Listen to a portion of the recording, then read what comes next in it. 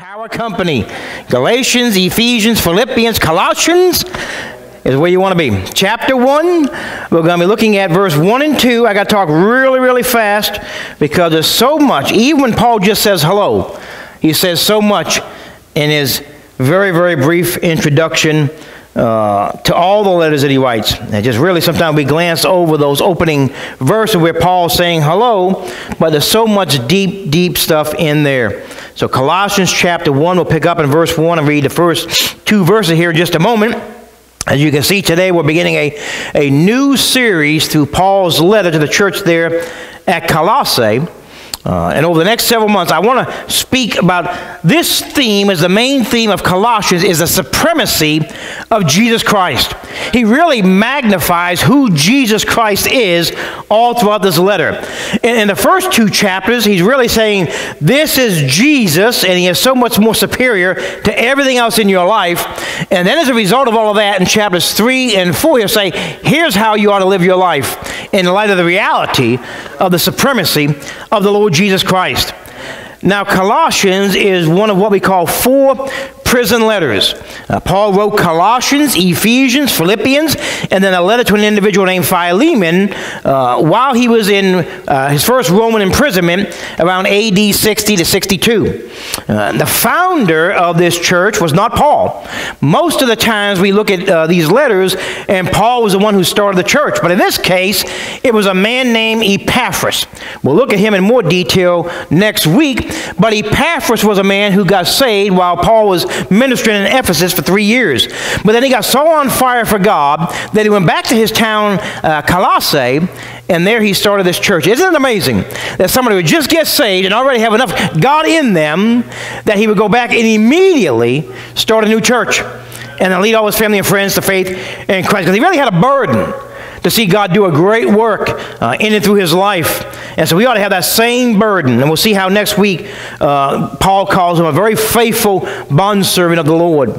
And so we're going to be looking at that. Now, the founder and the pastor of this church, Epaphras, he began to notice some false doctrines.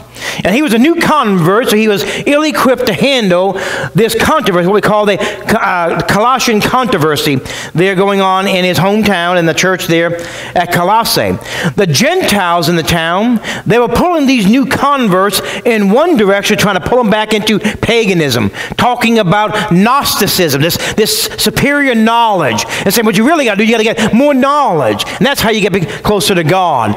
And then the Jews on the other side were given false teachings about who Jesus Christ was. So they're being pulled in one direction with the Gentiles going back to paganism. In another direction, they're going into false doctrines led by false Jewish teachers. Now, the situation was not yet critical, but Epaphras, being a new convert, he needed the wisdom of his mentor, the Apostle Paul. So he goes there to Rome, where Paul's in imprisonment, tells him what's going on, and then Paul gives him this letter to carry back. Now, Colossians deals with many key doctrines, and we'll look at them over the next few months that are very essential to the Christian faith. However, the main theme of this letter is that Jesus is God and that he is sufficient for salvation. Look what he says there in chapter 2, verse 9 and 10. It says, for in him, in Christ, all the fullness of deity dwells in bodily form. All of God was found in Jesus Christ. And in him, in Jesus, you have been made complete. And he is the head over all rule and authority. What he's saying is that Jesus is God in the flesh, and he is all that you need. You do not need greater wisdom. You don't need to obey all of these Jewish rules. What you need is Jesus Christ reigning supreme in your life. Well, let's take a quick look at Paul's opening greeting. And I'm speaking on this subject this morning, greeting new friends. Greeting new friends. Colossians chapter 1. Let's read verses 1 and 2. Let's stand together all over the building. There at home, when your Bible's opened up, as we honor and reverence the reading of God's perfect word. Colossians chapter 1, reading verse 1 and 2.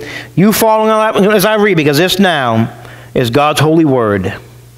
Paul, an apostle of Jesus Christ, by the will of God, and Timothy, our brother, to the saints and faithful brethren in Christ who are at Colossae, grace to you and peace from God our Father. Let's pray together.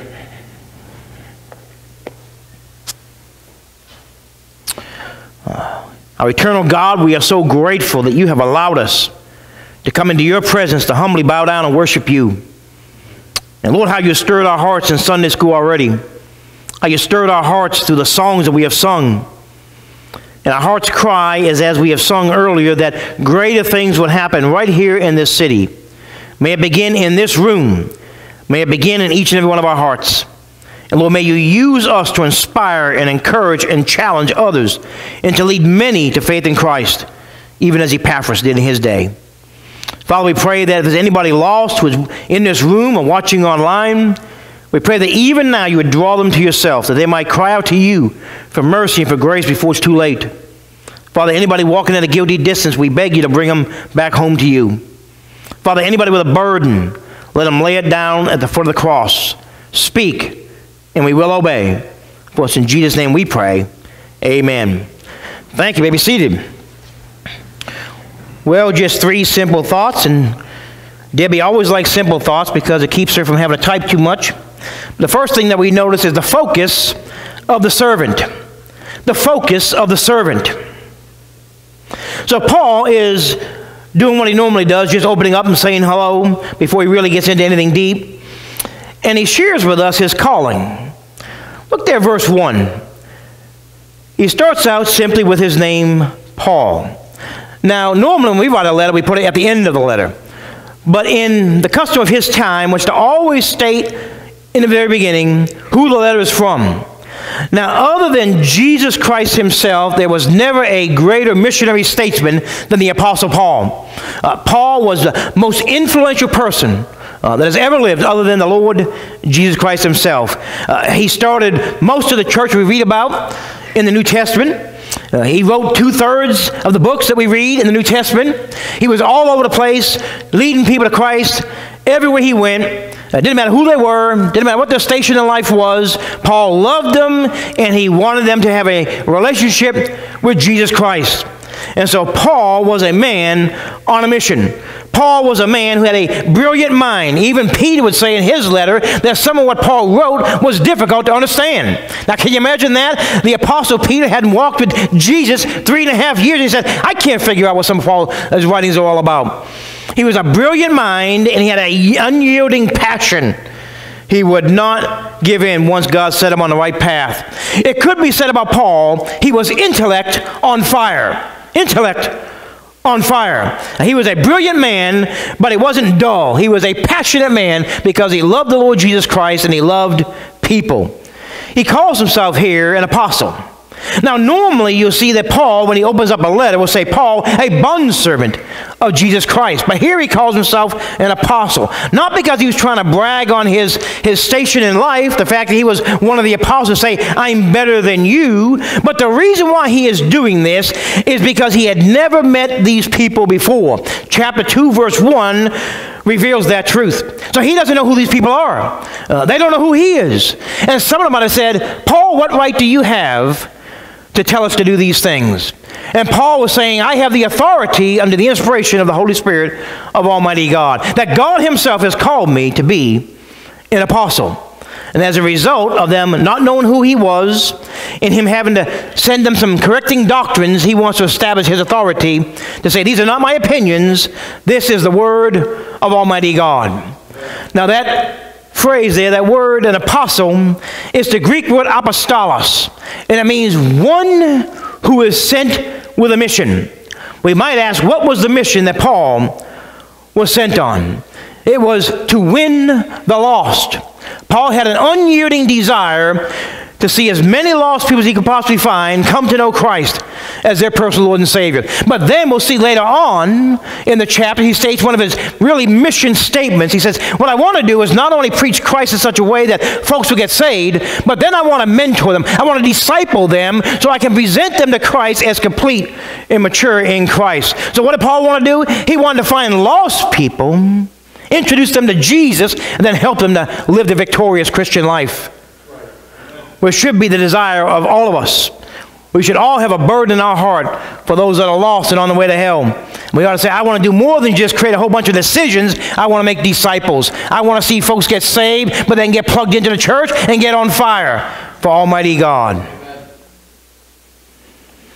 So notice he says it was by the will of God. He said, I'm an apostle of Jesus Christ, and I am so because it's the will of God that I would be an apostle of Jesus Christ. Paul was not an apostle because he had an ambition and said, you know what, I really admire Peter and John and Luke and all the other guys, and I really want to be more like them. I want to be an apostle too. It wasn't because the disciples sent him and said, hey, Paul, you're a brilliant guy. You seem to know your Bible pretty good. Let's go ahead and make you an apostle. He wasn't an apostle because the church sent him and said, we need a guy like Paul out there on the road representing us. And listen, he wasn't an apostle because his mama sent him. He was an apostle because God Almighty himself made him so. They had a saying I told you before in Bible college that some are called, some are sent, some just got up and went. And there was too many mama called preachers there at the college, and they didn't stick around. And they're not even in the ministry any longer because God never called them to do it. God's calling is without repentance, which means if he's called you, then hang in there. Johnny Hunt was talking to a bunch of us preachers one time, and he says, if you can quit, quit. But I can't quit. I said, Johnny, I can't quit either. Because I'm like Jeremiah. A fire is shut up in my bones, and he won't allow me to quit. So too many are falling by the wayside because they were never called in the first place. They thought that ministry was going to be a lot of fun. They found out it's not so easy. Now, whatever your calling is, and whatever the ministry that you perform, it must be a divine calling from Almighty God. We put it out on Facebook that the 20th marked 20 years since I was ordained. This Bible here is the Bible they gave me when I got ordained on May 20th, 2001. In the front of this Bible, I have all the names of all the guys that were in the ordination council, and one very particular to Betty Lovett Stone. And there's all these guys that are on here, and they took me in a room and they drilled me for an hour and 45 minutes, asked me all kinds of questions to see if I was called or not. Joe Douthert, the pastor there, he was not the pastor on that very day because a new pastor came in, James Fortenberry, but he was the pastor when I got licensed at that church at Lockhart, and then I came back a year later already serving in the ministry, and they said, once you get ordained, and I said, I'm going to go back to the church where they licensed me, and I want them to ordain me. I went back over there. And they all asked me all these questions, except for Joe Douthert. And then he came to me afterwards and said, John, I don't want you to feel like I was being rude in any kind of way by not asking any questions. I didn't need to ask any questions because I've observed your life. But one of the questions they asked me was, what will you do if we decide here this morning that we are not going to ordain you? And I told him, I'm going to do what I've been doing for the past year. I'm going to go back and I'm going to preach the Word of God without your piece of paper. Because God himself has ordained me. I don't need an ordination paper from a Southern Baptist church. I need a divine calling of Almighty God. And if God has given you something to do, you don't need permission from anybody else. You say, God has called me to do this, and I'm going to submit to the authority and the will of God. They didn't even have ordination papers back in Paul's day. That's something we've come up with. And it's a legal thing. They give you that reverend title when you get ordained. You need it to do weddings and funerals and things like that. But it really is just nothing but a piece of paper. And a lot of folks got the piece of paper, but they've never been called by God. And some never had the paper, and yet God used them to touch the world.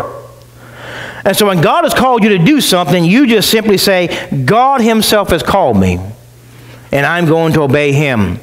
So Paul was not an apostle because he wanted to be, because the church wanted him to be, because the disciples said to do it. It wasn't a career move for him. God himself called him to do that very thing. And he could not turn from that calling. And he gave his very life in that calling. Now he said there in verse 1, Paul, an apostle of Jesus Christ by the will of God. Now we have not been called as apostles like Paul, although some people like to use that title. The proper phrase for ordained minister today is a pastor. But some like to use the word apostle. But in the sense of Paul, we are not apostles like him. However, we all have been called by God to win the lost. We have this verse in our hallway to remind us, Matthew 28, 19 and 20, just one of the 5 places that Jesus gives us what we call the Great Commission. Go therefore and make disciples of all nations. We start with our neighbors, and then we press on until we reach the end of the world. Baptizing them in the name of the Father, the Son, and the Holy Spirit. When somebody gets saved, there'll be a desire in their life to get baptized as quickly as possible. And then what do we do? Verse 20, teaching them to observe all that I commanded you. We looked at it last week in our study of our buddy Cornelius and how he had such a passion. He was more passionate, Janine, than most of the church members today, because when he found out a guy named Peter is going to come here and he's going to answer the most important question you'll ever ask. What must I do to be saved? And he said, you go find Peter, you bring him here, he'll tell you how to get saved. And then Cornelius said, well, I got a deep burden to make sure all my family and friends get saved too. So when Peter got there, he said there was many people there because he gathered up all of his family and all of his friends. And then after they got saved, and Peter didn't have to even give an invitation, the Bible said the Holy Spirit fell upon him while Peter was still speaking. They interrupted his sermon. Nothing wrong with divine interruptions, Chad. I pray that folks will get saved and say, you know what? I can't even wait, preacher, for you to give me the invitation. I've got to come down and follow my faith before Almighty God. And so they got saved. And then Peter said, well, if they got saved, they got to get baptized like we did. So they got baptized. And then you know what they did? They asked Peter, hey, would you stick around for a few days and mentor us? Because we really don't know how to pray. We've been doing it for a long time, but we weren't praying to the right God, and we didn't know how to pray. Would you tell us about tithing? Should we give off the gross or the net? Would you tell us how to serve? Because we don't know what our spiritual gifts are. Can you help us out with all that? And so they asked Peter to stick around for a few days. Lydia asked Paul to stick around for a few days when she got saved. So if somebody's really born again, you don't got to chase them down the street and say, hey, by the way, we got these wonderful life groups. We'd love to have you come. We'll give you coffee if you'll come. They will come and ask you, hey, I've been reading my Bible and I got a lot of questions. And so they want to learn. So it says teaching them. You can't teach someone who doesn't show up. Teaching them to do what? To observe all that I commanded you. Wait a minute now. What did he just command them to do? To go and make disciples of all nations. So it says when you lead somebody to faith in Christ, as quickly as possible, baptize them in the name of the Father, the Son, and the Holy Spirit, and then get them plugged into a life group where they can learn and grow in their walk with God. And then you got to tell them, it doesn't end with you. Just as I have led you to faith in Christ, you now must go and find other people and lead them to faith in Christ. And then get them plugged into a life group. And so he says, teach them to observe all that I commanded you. You say, yeah, but Pastor John, I'm afraid to do that. You don't have to worry about it. Because he says, and lo, I am with you always, even to the end of the age. So you don't need Billy Graham to go out and visit with you. You don't need the Apostle Paul to go out and visit with you. You got Almighty God visiting with you. You can't find a better soul winner than Jesus. And so we are to go and make disciples of all nations. And he didn't just give that to disciples. He said, I want you to tell everybody you lead to faith in Christ, do the same thing. Warren Wiersbe said, if people are to be saved, they must hear the gospel of Jesus Christ. You cannot get saved without hearing the gospel. And if they're to hear, we who are saved must carry the message. Remember what we studied over the last 4 weeks with Cornelius? Why couldn't the angels tell him how to get saved? Why did the angels show up and say, go find Peter? And they had to take a 2-day journey and go get the right Simon to bring back to them to give them the gospel. Because an angel has never gone from being a seeker to being a saint. So they have no idea how to get saved. It is not for them to tell the story. It is for us who have been saved to say, let me tell you, I too was once where you are. I too was once on my way to hell, had no idea who Jesus Christ was, had no desire to serve the Lord. But then somebody gave me the glorious and wonderful news that Jesus loved me, he died for me, and he wants a personal relationship with me, and I embraced that reality, and now I want to come and share that reality with you. Wow. Well, Paul mentions his calling, but he also mentions his companion. Notice his companion right there in verse 1. He says, and Timothy our brother.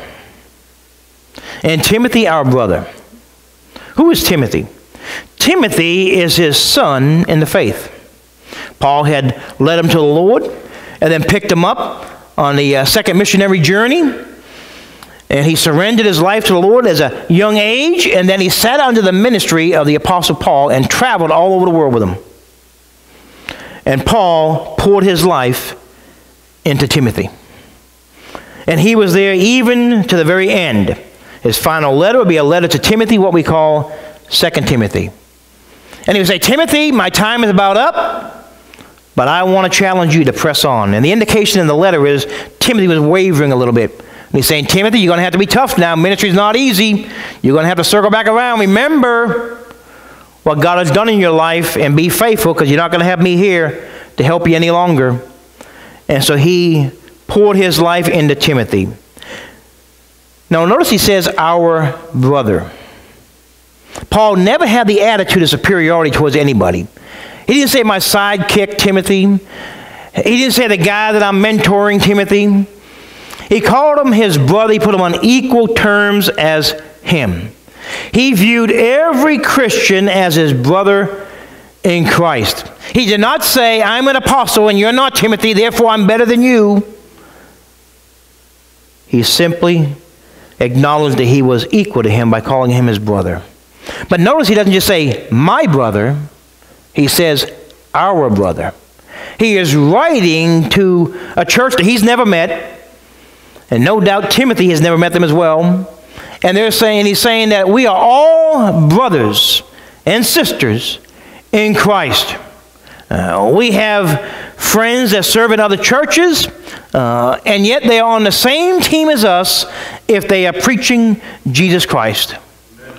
And one day, John said he's going to look in glory, and he said, I found people from every tongue and tribe and nation. And there is no Seminole Springs Baptist Church in heaven. There's only God's people.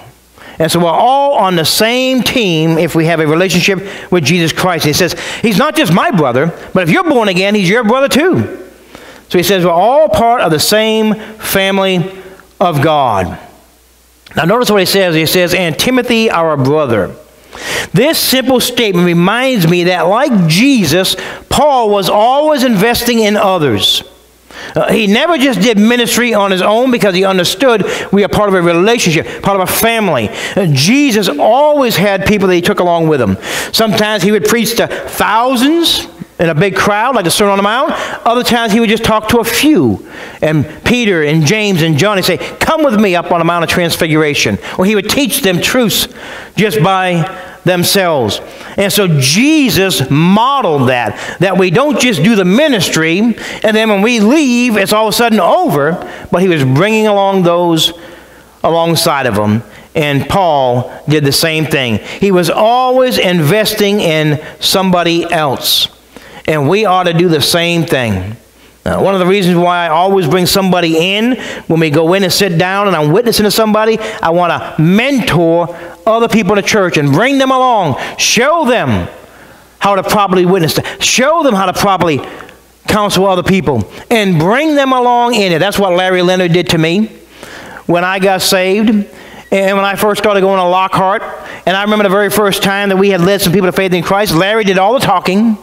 He really did everything. He's the one that led them to the Lord. But then we presented them the next Sunday there in the church. He said, and John led these people to the Lord. All I did was pray with them. But Larry did all the talking.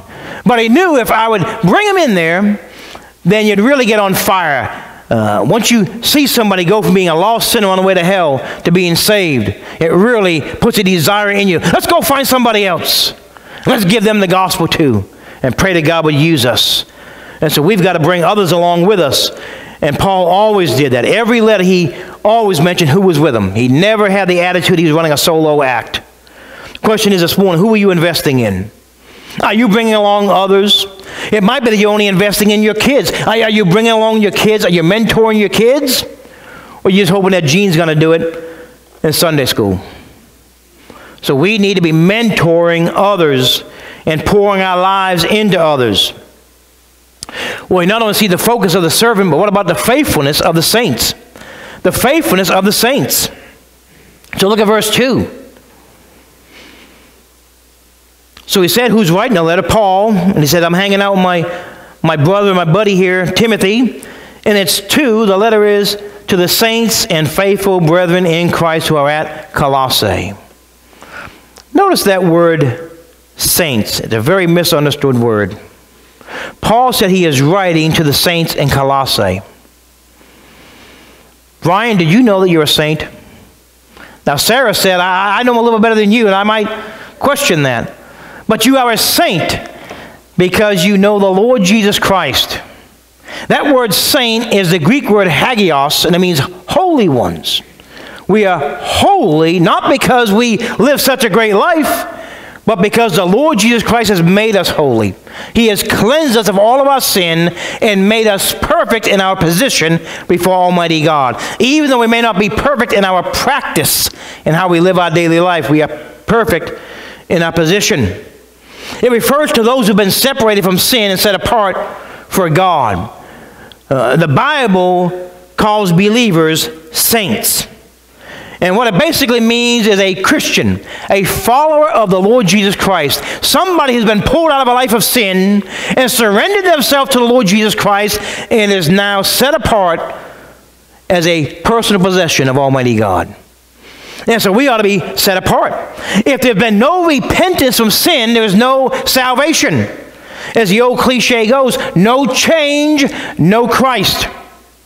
If we have not been made a new creation in Christ Jesus, and we are not really a born-again Christian.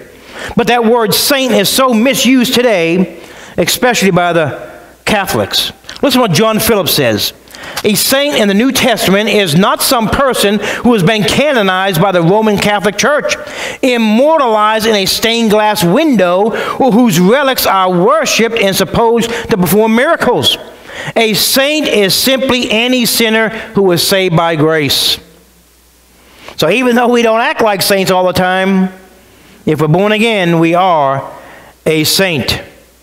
And we like to call different people saints. What we're really doing is we're using the word in the wrong way. Saint Peter, Saint Francis of Assisi, and we have all of these different saints.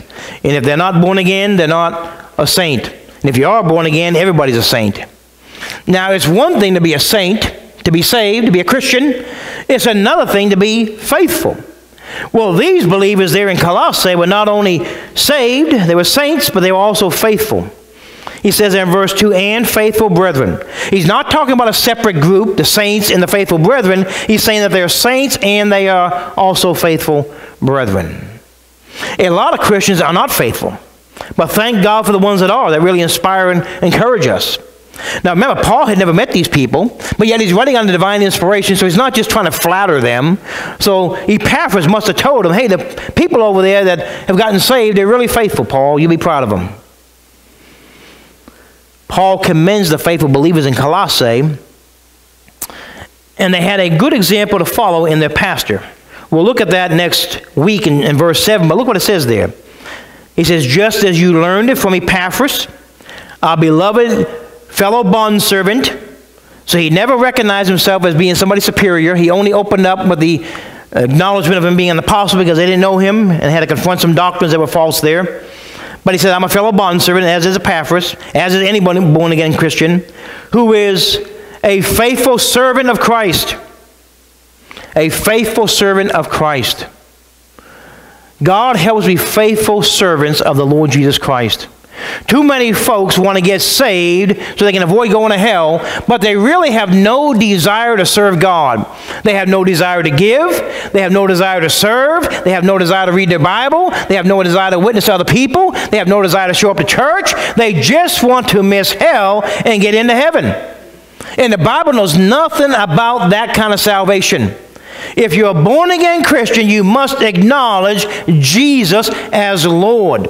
And the word Lord means boss or master or ruler, one who is supreme in authority. And so either he is in charge of our life or he is not. Remember what we looked at a few weeks ago with our buddy Peter, when God came to him and gave him a vision, and he said, not so, Lord. And you cannot say no and call him Lord. A slave never tells the master, I will not do it. And so we've been bought with a price. We no longer belong to ourselves, and we will obey what God says. Or he is not our Lord. So he was a faithful servant, and we'll look at him more next week. So in verse 2, the Bible says he was writing to the people there in Colossae. Now every city has wickedness, Every city has false gods. Every city has temptations. Every workplace has got its own set of struggles to deal with. Every family's got somebody in there who wants to push your buttons and really see if you're born again or not. Everybody's got to struggle with this stuff. Paul told us a couple months ago that there's no temptation that's overtaken you, but such is common to man. He said, you're not the only one facing these struggles. Everybody's dealing with the same struggles you're dealing with. And so how can we remain faithful to God when others are trying to give us give into temptation and sin? Remember, they're being pulled in two different directions here. That's the Colossian heresy that we'll look at over the next few months. One's trying to say, come back this way, towards paganism. The other one's saying, let's go over this way, towards legalism. So they're being pulled in two different directions. So how can we resist all of that? By remaining in Christ. You see what he said there in verse 2? It is the faithful brethren in Christ who just happen to be at Colossae. Jesus Christ is our only hope. He's our only hope of salvation, and he is our only hope of sanctification. In other words, he's our only hope that we might get saved and have our sin debt paid in full, and he is the only hope that we're going to live the victorious Christian life. So how can I resist temptation and stand firm, even when those around me are giving into it and try to encourage me to give into it? It is by remaining in Christ. I love that song, Chad, by Kenneth Getty and Stuart Townsend, called In Christ Alone. And that last stanza, Gene, is really powerful. It says, no guilt in life, no fear in death. This is the power of Christ in me. From life's first crime to final death, Jesus commands my destiny. No power of hell, no scheme of man can ever pluck me from his hand. Till he returns or calls me home, here in the power of Christ, I'll stand. Now, I know you want me to sing that, Lewis, but my throat is just a little bit sore. Thank you.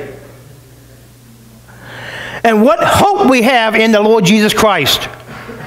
And so from my first breath to my final breath, from the moment I'm born to the moment I'm called to glory, Jesus commands my destiny. And I can only stand if I stand in Christ. When he was given a Sermon on the Mount, and he said, hey, there's two groups of folks here listening to me. There's one group, and here's what they're doing. They're building their life on the sinking sand. And life is going to present them some struggles and trials. Some storms are going to come into their life. And what's going to happen is they're not secure in their foundation, so they're going to fall all apart. But there's another group of folks here listening to me, and he says, and those individuals are hearing the exact same words. They understand exactly what I'm saying, but they are going to take what I'm saying and apply it to their daily life, and they're going to build their lives on the solid rock of Christ. He said they're going to face the same struggles everybody else is going to have to face, but they're going to stand firm because they're on solid ground. And the only way that I can remain faithful to God in the midst of people pulling me in this direction and that direction is if I am in Christ.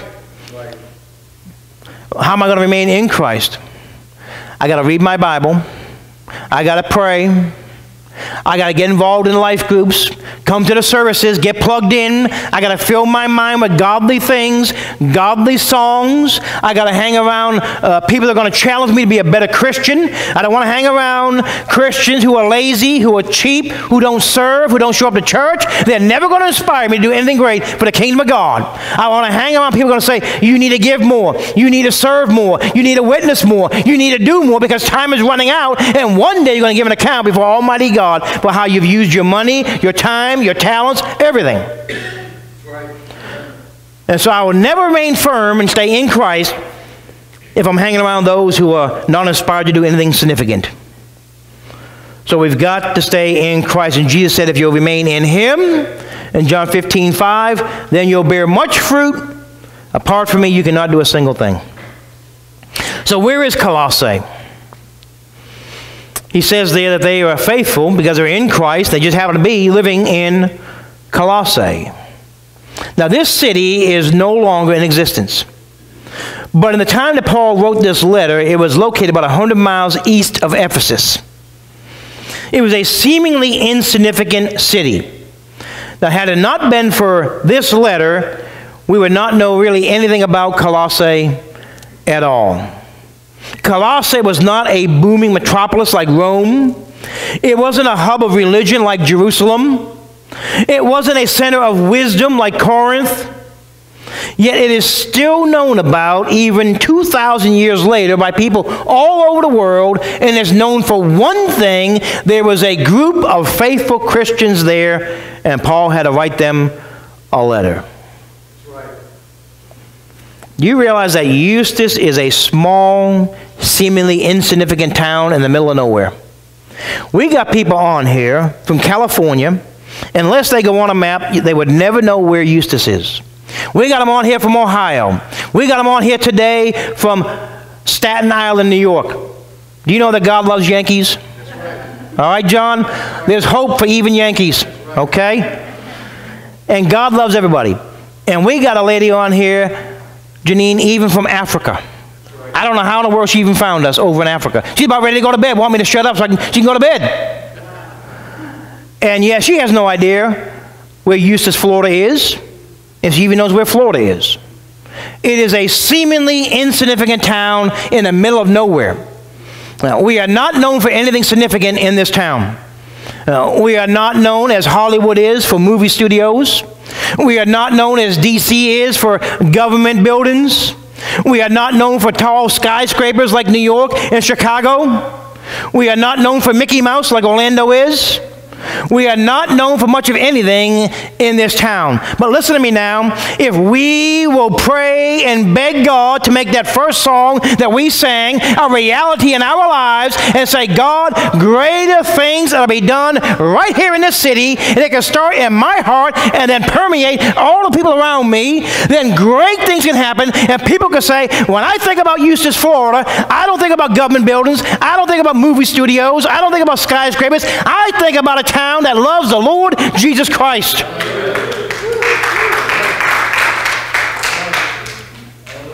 Nobody knows anything about Colossae except for the fact that there were some faithful Christians there. Now let me ask you a question. If my Bible says that God is no respecter of persons, means he doesn't care, one is not more favored in his eyes than another, Paul's no more important to him than you and I are, Moses, just a guy like you and I, James was writing to his crowd and said, Elijah, no big deal, he was a man just like me. So if God's no respecter of persons, then he must be no respecter of congregations. If he can do a great work at First Baptist Woodstock, when Johnny Hunt went there, they had fired the pastor, fired the worship leader. They had split in half. They were running about 200.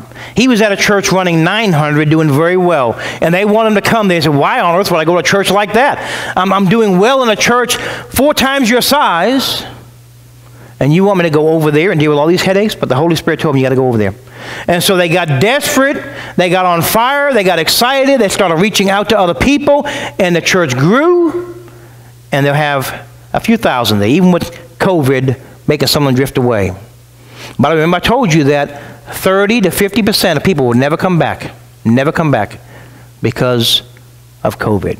Even though they've been vaccinated, they can wear a mask, Dr. Fauci said it's okay now, they still won't come back because they used COVID as an excuse. And many Bible scholars and preachers, and I agree with them, believe that we are now in the middle of the great falling away that Paul talked about.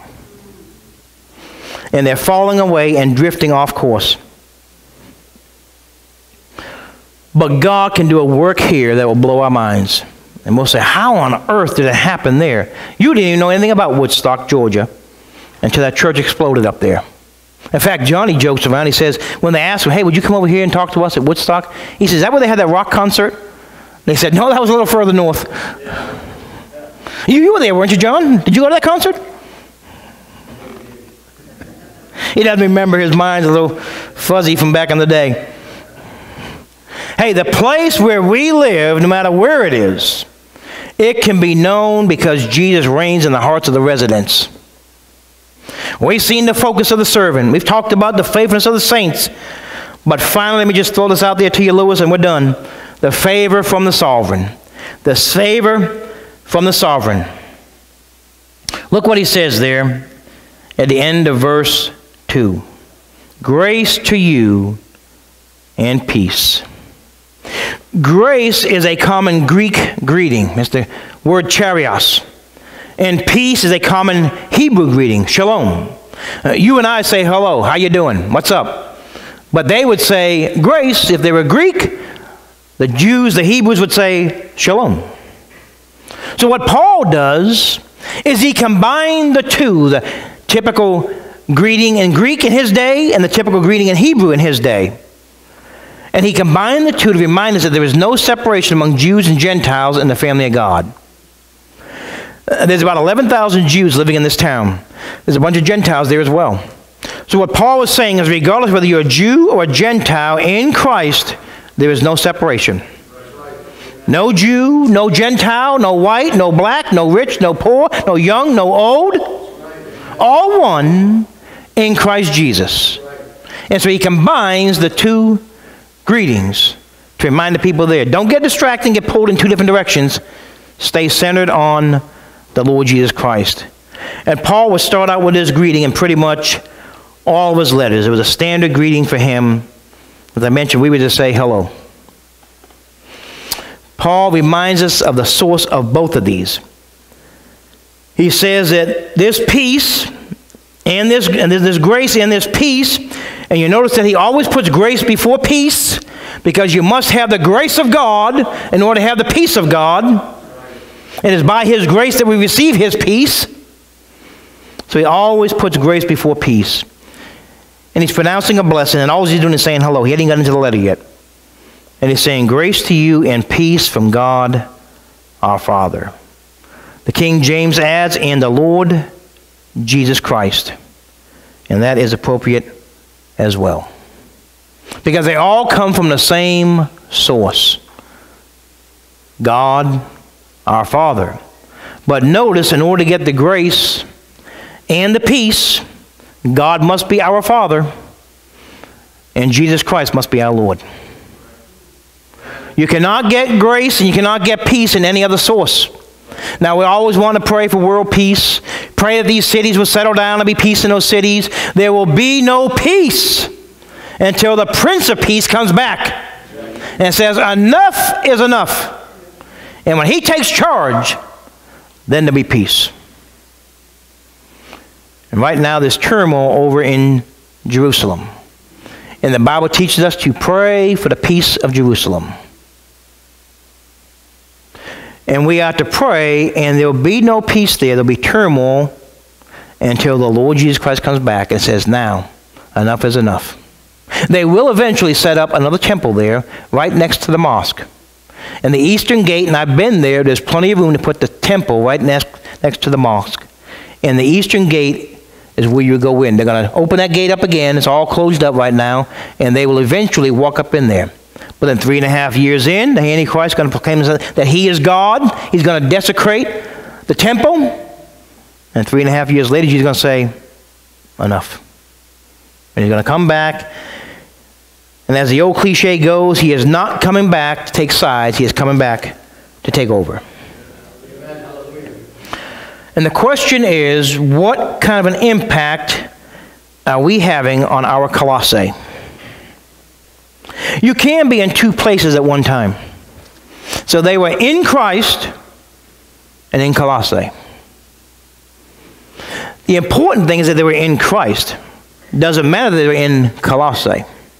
If Paul was writing to us, he would say to the Christians there in Christ who are in Eustis. Doesn't matter if we're in Hong Kong. It doesn't matter if we're in New York. Doesn't matter if we're in Jerusalem. Doesn't matter where we are, as long as we are in Christ. And the only way to get in Christ is to repent of our sins and surrender to the Lord Jesus Christ as our personal Lord and Savior. Have you ever done that? Ever been a time in your life when you surrendered fully and completely to the Lord Jesus Christ? Chasing down 24 years now, I've been walking with the Lord. July 27, 1997. What a glorious day that was for me. When was your July 27th, 1997? When was your day that you repented of your sins and surrendered to the Lord Jesus Christ? And I've been saying it for years now. True biblical faith, there will always be a radical and a sustained difference in your life. Somebody says to me, I'm born again, I got saved the other night, and there's not a radical difference in their life, it does not carry them through, they've never been born again. They prayed an empty prayer that didn't mean nothing. They got baptized, they got wet. They didn't surrender to Jesus Christ. There must be a radical and a sustained difference in a person's life. There's nowhere in the Bible that says somebody got saved and they just went back and kept on living like they were. Nowhere. So I'm going to go what the Bible says and not what somebody might think, because we're giving a pass to our family members who are living in sin. Instead of saying, you know what? The Bible says to check the fruit, and I'm looking at the fruit and I don't see a whole lot of fruit there. Have you been born again? Online? You still with us? Has the Lord Jesus Christ spoken to you? Right there in the town that you're in California, in New York, in Ohio, South Carolina, and even across the pond in Africa. God can do a work right there in your life, and He wants to do a greater work in your city, just like He wants to do a greater work in this city. But it comes when people surrender themselves. Next week we're going to look at how faithful this church was and some things that Paul commended them on. But a faithful church that's on fire for God is made up of faithful individual Christians on fire for God. This is a team effort.